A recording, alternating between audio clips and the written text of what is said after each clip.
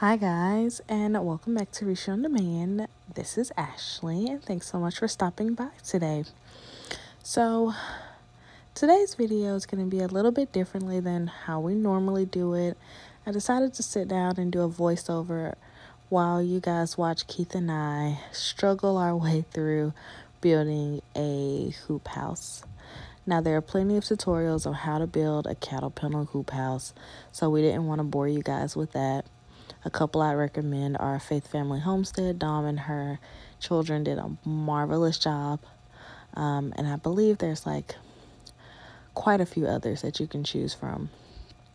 But what I wanted to come talk to you guys today about is how God in his infinite wisdom will give you exactly what you need when you need it. Now, a little background on how we ended up on the homestead you guys are seeing us build now. Keith and I got married and we lived in the home that he inherited from his father that was built in the 1950s for his mother. A beautiful love story of a father taking care of his family that maybe we'll tell you at another time. But out of that love came our first home together. That home was located in the city limits of New Orleans, Louisiana, right on the outskirts actually, but within the metro New Orleans area. Thus, it came with a very, very, very small lot. I believe our acreage was just under 1/4 of an acre. It was a corner lot, so it did give us a little bit of breathing room on that front. But as far as the land is concerned, by the time you factor in the house and the driveway and the chicken run area, there really wasn't much area to expand for bigger gardens and chickens, livestock, or anything like that. Any more livestock other than chickens, rather. So we decided to make the best of it, and we turned pretty much our entire front yard into growing space for something. We grew herbs in the front garden beds. We put in vegetable garden beds on the front lawn. We grew satsumas and Meyer lemons and figs on trees that we planted as part of the landscape. And it really was a beautiful little home that we built. Our chickens took up most of what we consider our side yard because our backyard was much more of an alley for our HVAC system and things like that, more so than growing space opportunity.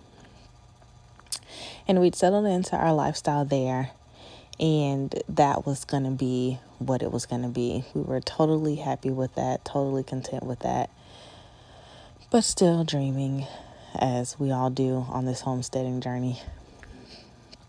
So fast forward to March of 2022. So we got married in September of 2020.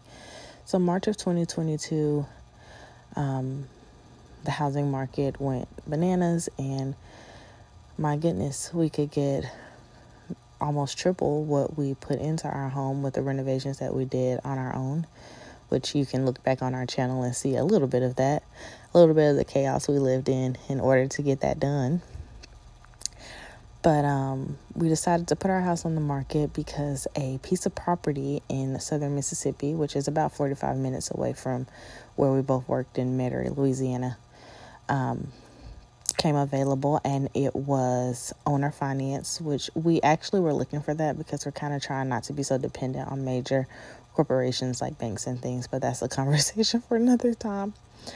We jumped on the property. You guys saw us buy the property. And we sold our home, and it sold within hours of being on the market. It was a pretty seamless process. We didn't have any issues with inspections or anything like that. However, as soon as we closed on selling our property, that's when all the problems started with our new property.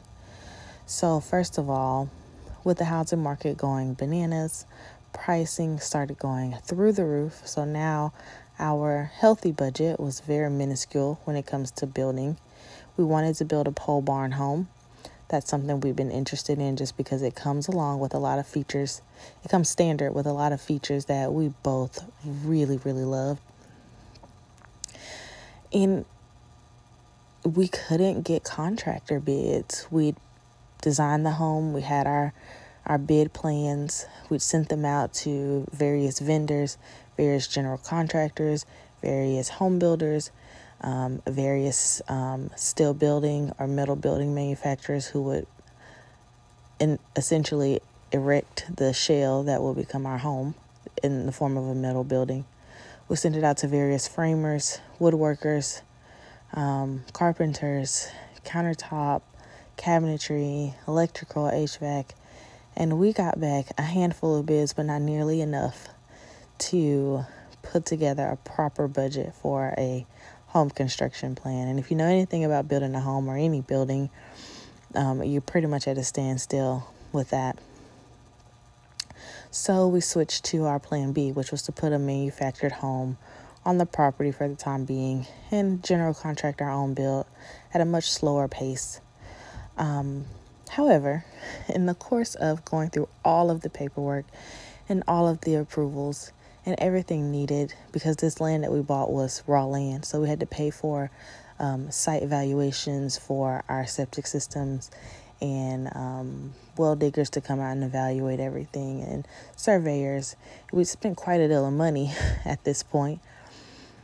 We found out at the very last second, mere weeks from having our home delivered, that due to a very, very, very old buried covenant, we could not put a manufactured home on our property, and we were devastated. We'd done our due diligence and still somehow we'd missed that. And so now here we were, late August, and our time in our rental was coming to an end. We were supposed to be out of our rental by September 30th, and we'd been there since March. Of course, we were struggling.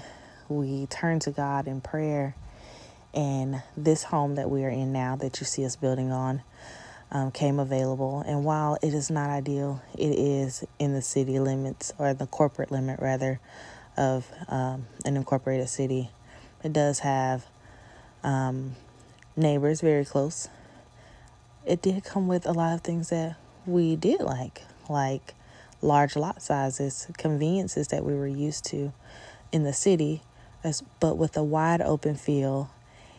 And the thing that we noticed is a lot of our neighbors were doing things that we were interested in doing. They had chickens, or they had various livestock. They had gardens. They had large open yards with plenty of room for little ones to run around.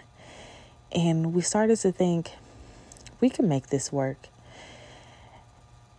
And so we pulled the trigger and we bought this home just in the nick of time. I mean, we closed on September 20th and we moved out of our rental starting September 23rd, and we were out by the 30th. And the more I sit and ponder on how this isn't the wide open space of 20 plus acres in unincorporated land that has zero restrictions and no neighbors that you can see, rather, I was like, wow, God is so perfect in his perfect timing and his perfect knowledge and his infinite wisdom. This is not where we dreamed we would be. However, this is exactly where we need to be at this time in our lives.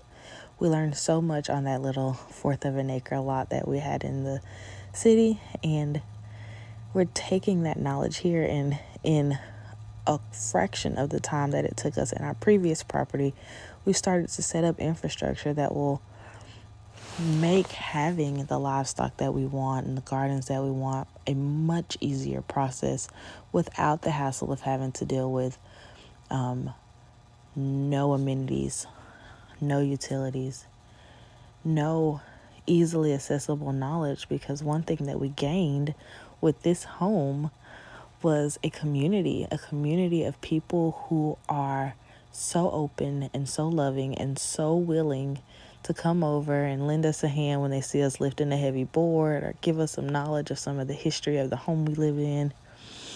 Speaking of the home, of course it would be us to find the 85-year-old farmhouse that used to have tractor parking underneath it, but they closed it in to make it a 2-story home. This home we plan on cultivating and adding so much to this land, but we look forward to learning. We look forward to the lessons that are available in the trees on the property, the old magnolias that have seen so many wonderful things that we can only dream of. We look forward to learning the patience that it takes to learn the skills to not jump out there and get something you really can't maintain. The more I think about, had we been given the 20 plus acres we dreamed of, and the land and the infinite possibilities, would we be able to complete our debt-free journey? Something that's very, very important to both of us that we don't talk about a lot here, but Keith and I have both had some life experiences that have taught us the gift that financial freedom gives you. And that's something that I don't think we could accomplish if our mind frame was set on putting in the infrastructure for a larger piece of property, putting in perimeter fencing around acres and acres of land, trying to make sure that there's water and there's building upkeep in barns that are much larger than we have the capability of keeping together ourselves, being that both of us still work outside of our home. I think it's interesting to think about, what would our lives look like? Would we be able to take family vacations if we so choose? Would we be able to give our animals the love and care that we want to? Or would we be tempted to cut corners for the sake of saving an expense line? I don't know the answer to that, but I do know that it's interesting that when I decided to share my homesteading journey, the caption I put on the banner art of our channel was "Building a Homestead right here in the city." And not too long after that, we sold our home in the city and we were looking to build a homestead out away from the city. But God saw fit to place us right back in a larger home on a larger piece of property, but yet still in the city. Just some things that I went through my mind when I sat and pondered with God in my worship place of choice, which is my garden. It's just a happy place that I have that provides for me as well as I tend to it. And to me, that is the perfect place to meet with our Lord. Anyway, I just wanted to share that story with you guys because so much so we focus on the limitations that come along with what we have. We don't have enough space. We don't have enough money. We don't have enough land. We don't have enough animals. We don't have enough business, or we don't have enough customers, or we don't have enough knowledge. But I think the beauty is to use to your advantage the things that you do have and the things that you do have access to. And while in that place of using what you do have, learning what you need to learn, Keith and I have embraced this notion of eternal learning, and we're ever evolving as a family, as a couple. And it's a very, very beautiful thing. Anyway, guys, so as you can see, Keith and I are really, really struggling with this hoop house. Another thing I wanted to address is our absence. You guys, I spoke about this in the previous video, but I'm really going to try to be a lot better at recording and uploading, but the editing is going to be a lot different. I really want you guys to see the raw, real side of our lives, and I don't want it to be covered up with a bunch of fancy editing and a bunch of fancy transitions. I kind of just want to record the footage and put it out there and let you guys experience it. Experience our struggles and our triumphs and our joy and our sadness when that happens. Experience our sorrow when there's loss on our homestead, and our happy times when we get to sit down at a meal prepared with the ingredients that we grew here, with the work that we did with our hands. And while our lives aren't set up exactly the way we would like, with us not being able to devote 100% of our attention and energy to this beautiful land, I just want to show you guys how we do it. It may not be the prettiest and packaged well, and I don't always know the right words to say, but I want you guys to see how we homestead, how we cultivate the land that's given to us, and how we just do this thing called life one day at a time. Such beauty in such the simple things of life, and we've decided to enjoy them, take our time, spend time together. And yes, Keith and I spend a ton of time together. I've gotten that sentiment a few times from various social media platforms that we have. Do we ever get tired of spending time together? We're always together, and I don't think that there will ever come a time, at least I hope not, that we will tire of one another in the way of spending time together. We enjoy doing menial tasks and running errands together. It makes the time go by faster, even if we're bickering like the married couple that we are. Anyway, guys, I think that's all I wanted to say. Back to the video. We are nearing very close to completing this hoop house, and I look forward to sharing it with y'all. As you can see here, Keith is cutting the ends of our cattle panels with his Sawzall. One thing that we noticed when our cattle panels arrived from Tractor Supply, we had them delivered, is that the ends were not flat, and it was causing our curve not to be correct. But he's fixing that the way he does.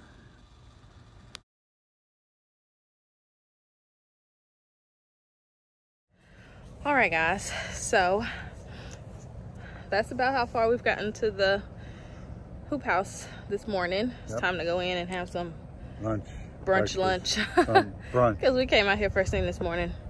But let me just show you what all we got done, and then we'll see y'all next time. All right, guys, so far we've gotten the support stakes in. That's what you saw us do first. This is just a frame. You've seen some people build hoop houses all the time. This isn't a tutorial. We're not doing anything extraordinary.